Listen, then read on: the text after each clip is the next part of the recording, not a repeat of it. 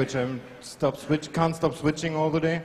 So Harald Welte and Steve Markgraf are going to show you what other awesome things you can do with GSM. Please have a great welcome.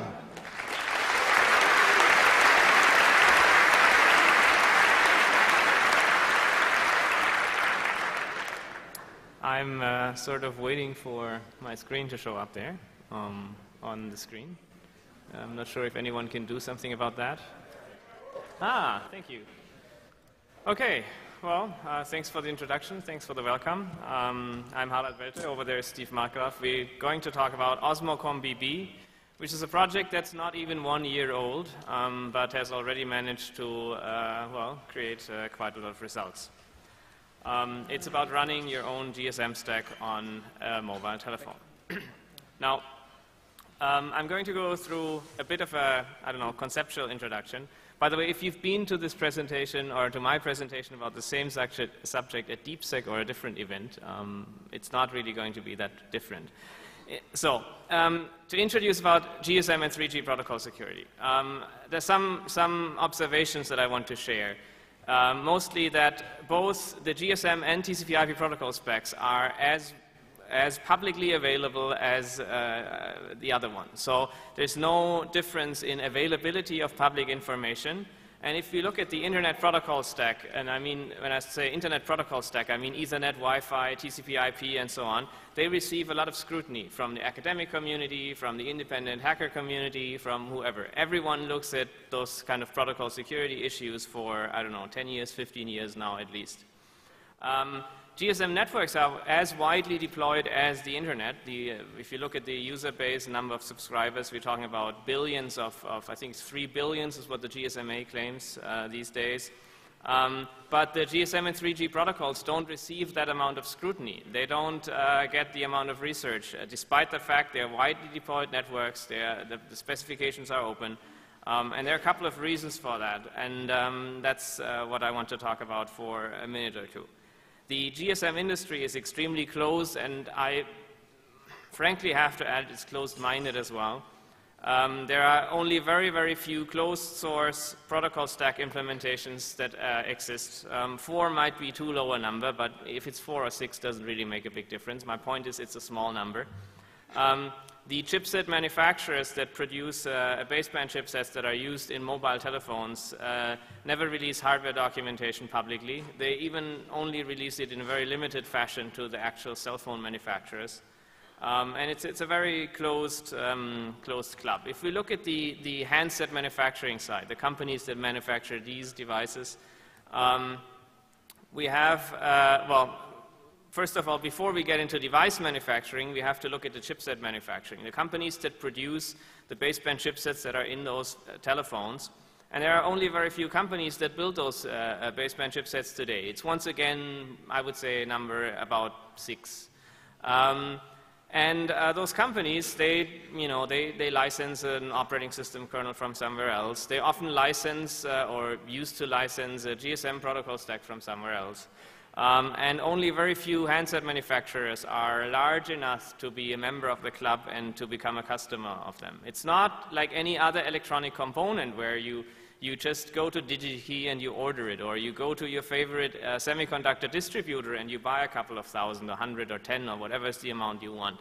Right? It's not like this. The cell phone baseband industry, if you ever find any public documentation about those chipsets at all, on the websites of the companies that manufacture them, it always says asterisk, and asterisk in the footnote says, this product is for large selected customers who produce large volumes of handsets only. So you have to be one of the select customers to even get access to the technology.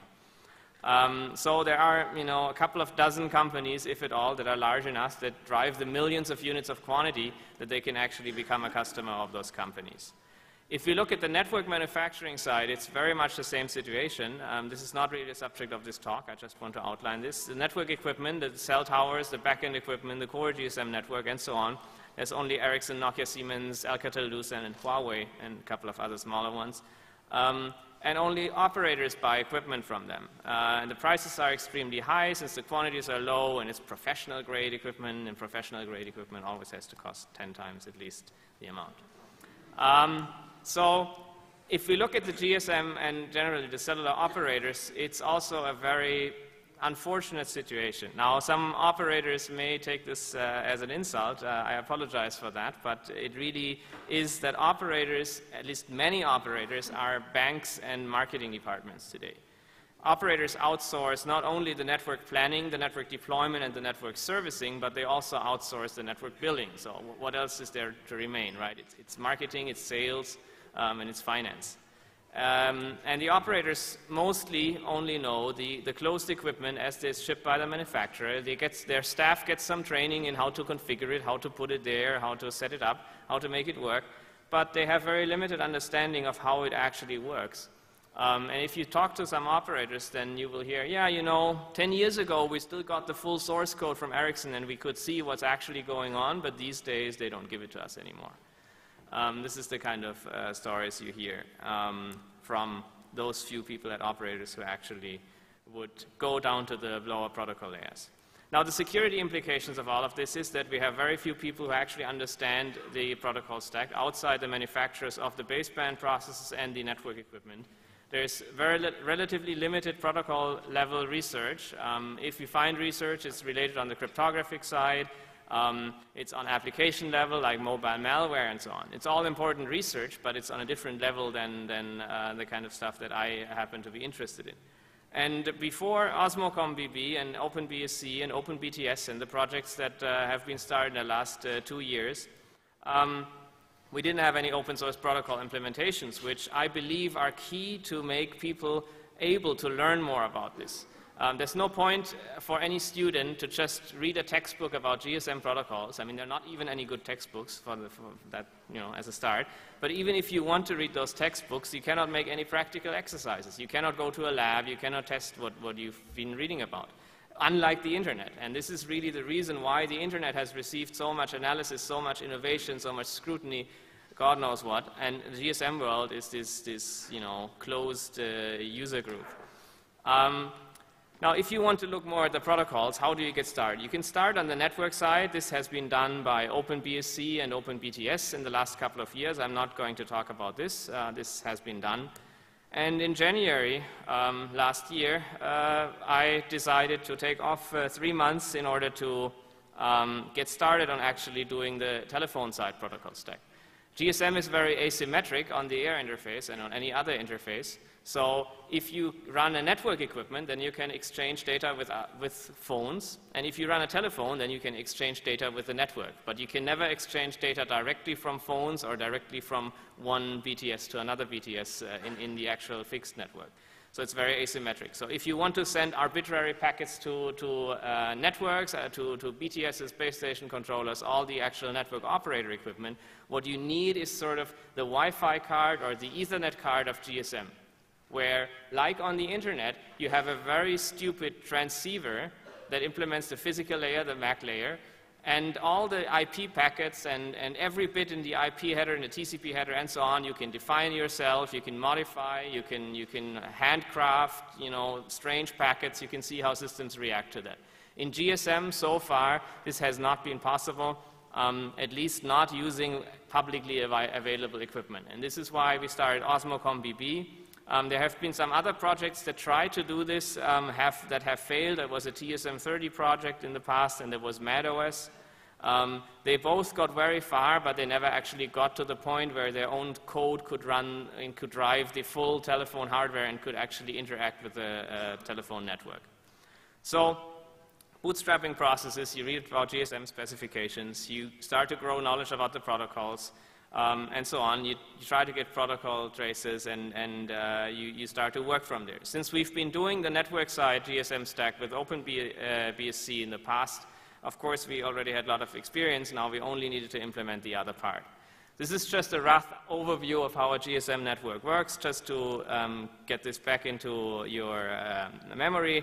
You may have seen this before. What we are talking about here is the air interface. That's the interface between the telephone and the BTS. And now we want to run a telephone where every aspect of the air interface, of the physical layer, of the medium access layer, of the higher layers, are entirely controlled and defined by open source software, so we can modify the timing of the signals, the power of the signals. We want to modify every bit of the signal, everything. And that's why we want to own the baseband here and run our custom code on this phone so we can generate signals towards the BTS, which then gets forwarded into the actual core network of GSM. Not going to go into the details here.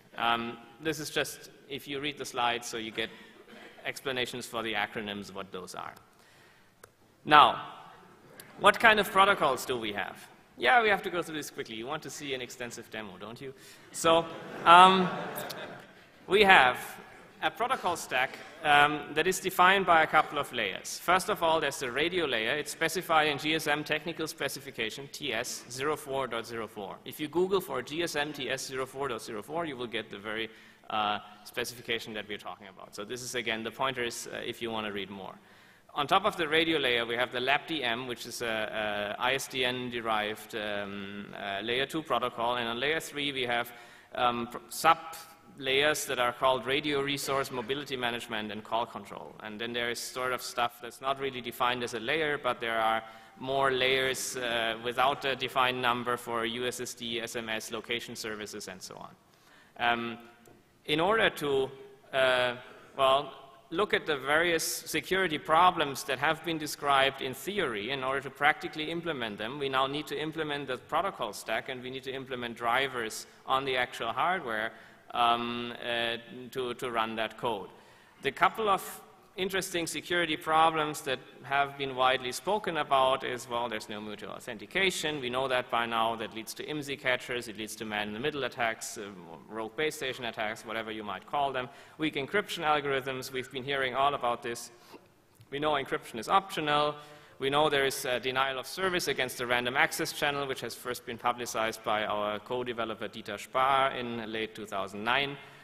We also know there's the radio resource location protocol that allows the network to obtain GPS fixes of the handset without any information to the user. There are all kinds of issues in GSM regarding security and privacy.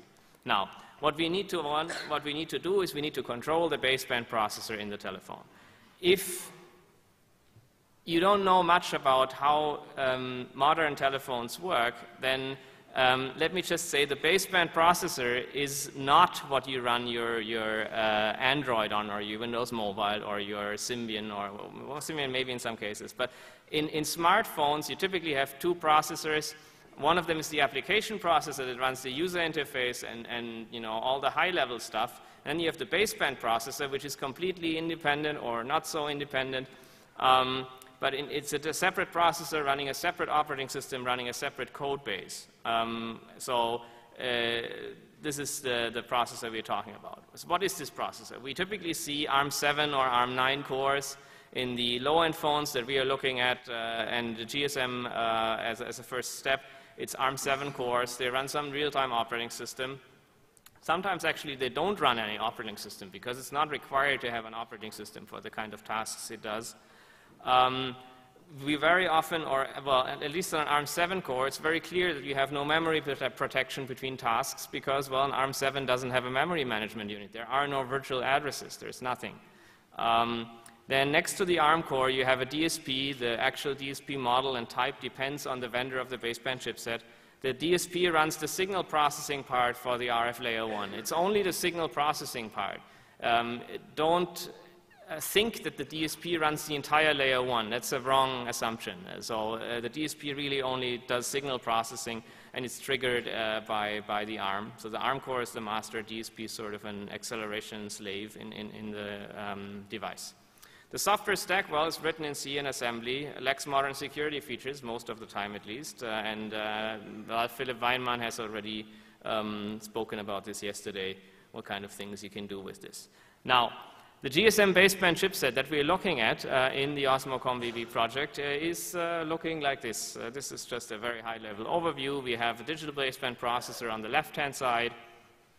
Contains the DSP, contains the ARM core, contains some static RAM, some mask ROM, UART, SPI, the typical microcontroller peripherals, right? It's like an, any random ARM7 microcontroller with a couple of GSM-specific peripherals inside.